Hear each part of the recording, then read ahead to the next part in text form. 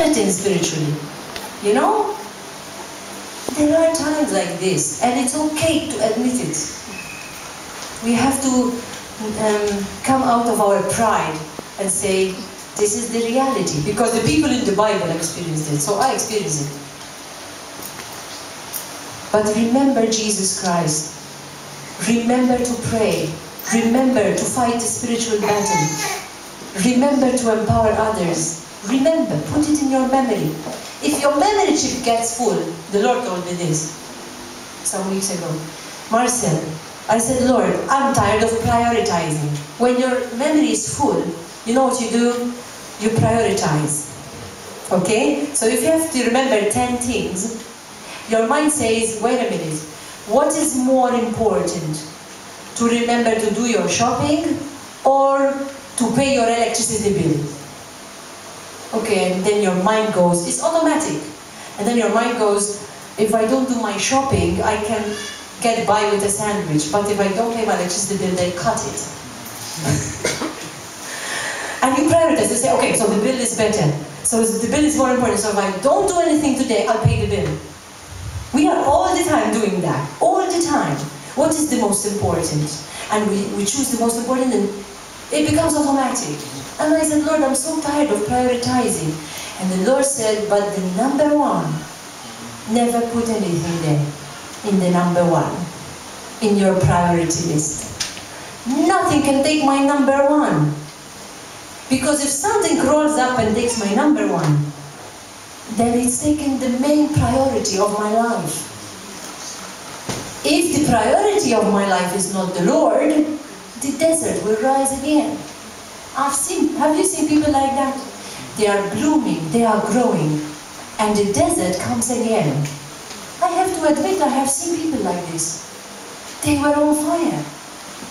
Some people who brought me to the Lord today are not in the Lord.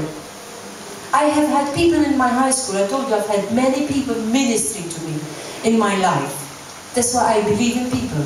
Because if they didn't take the time, some people took the time to invite me for a meal. Some people took the time to take me to a prayer meeting. Some people took the time to come and visit me when I'm sick. Some people, even when I blocked them out, took the time to send me by post a small card to trust in the Lord.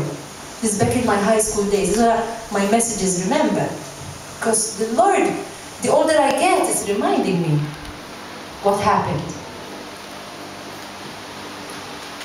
You know? So I thank the Lord for remembering me. But I urge you today to remember, to continue remembering the Lord, to continue remembering to pray, to continue remembering to be in His presence. Because He has not finished with us. He has not. It looks like.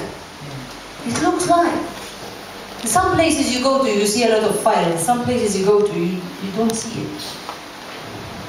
But that's from the outside. My cry this morning is the cry of Habakkuk. Lord, renew. I have heard your mighty deeds. Renew them in our time. Let's open our eyes today and see the mighty deeds of the Lord. And talk about them with our children. Talk about them. Sometimes we don't even need to make an evangelistic outreach. Talk to people about them. Talk to somebody about them. You don't need even to target. The Lord Himself will bring you people. If my heart is open, you know, the outreach for me is a bad idea. Because if my heart is open and I say, Lord, send me someone, boom. People is so many millions of people. People is no problem for the Lord. Last week, one of my lecturers called me. I was finished with this because I know it's 12:30 and we want to go home early. And he said, Marcel, we had a subject this year called statistics, and I really enjoy scientific subjects. And my mind is very logic. So we had a subject called statistics, and it was very mathematical. And I said, oh my goodness, I'm now very old and I can't go back to studying math. And I did really well. I was so pleased, And he called me, this was last semester, and he called me and he said, listen, there's a mature student, she failed twice her statistics. And if she fails this one, she's out. And she's a part-timer. She's been studying 4 years. And he said, Marcel, you really have to help this woman. So I said to myself, can I take this? Again, prioritizing. Can I invest time teaching this woman? Maybe she's really bad in math.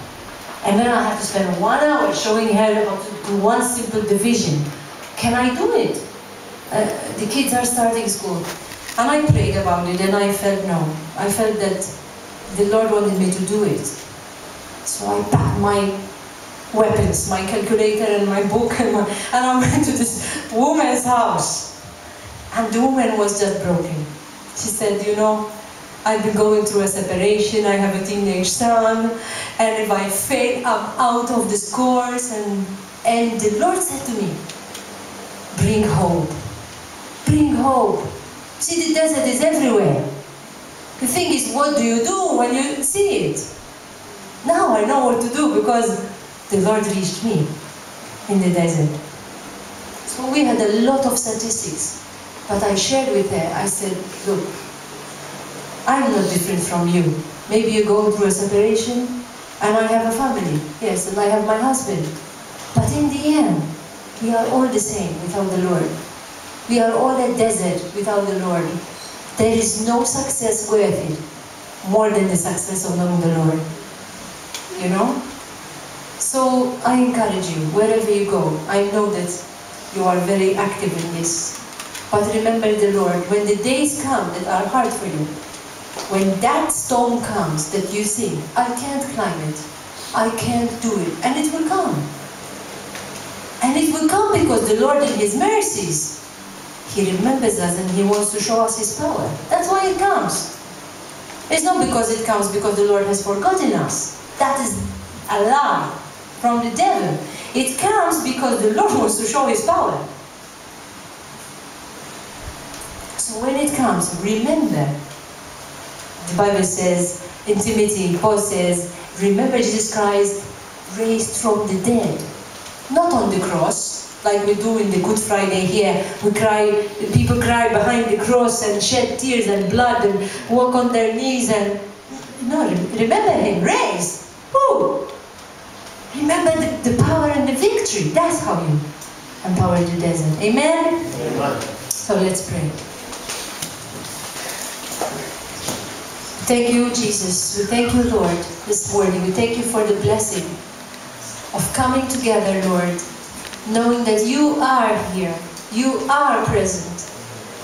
You have not forgotten us. Not only have you remembered us, Lord, but you have empowered us to go beyond our boundaries, to go beyond what we can see. You have a plan for each and every one of us here, Lord. Touch our hearts. Touch our minds. Renew your deeds in this day, Lord. That we can draw close to you. That we can keep the fire burning. Thank you, Father. Bless this week. Bless our time. Bless our day. Bless our project. In Jesus' name. Amen. Amen.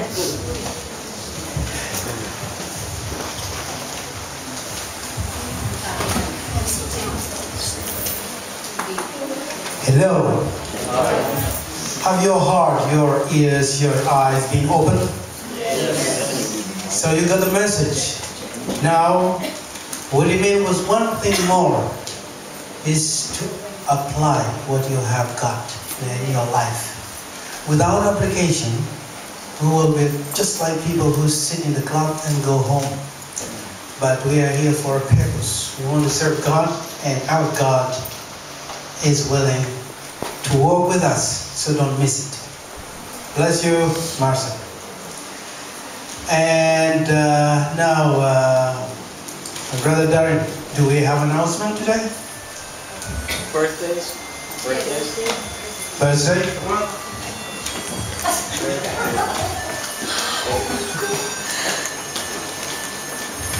There was someone else's birthday. Whose was it? And it was Tuesday?